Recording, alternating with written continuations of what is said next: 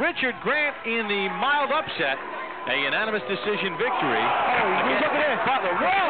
Butler just ran across the ring. Butler just went over there and sucker punched and knocked out Grant. Oh, boy.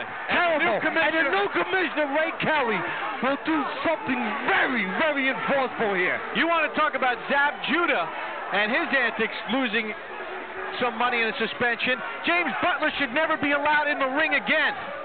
Absolutely. Never. That's assault. That is assault. He should be arrested on the spot.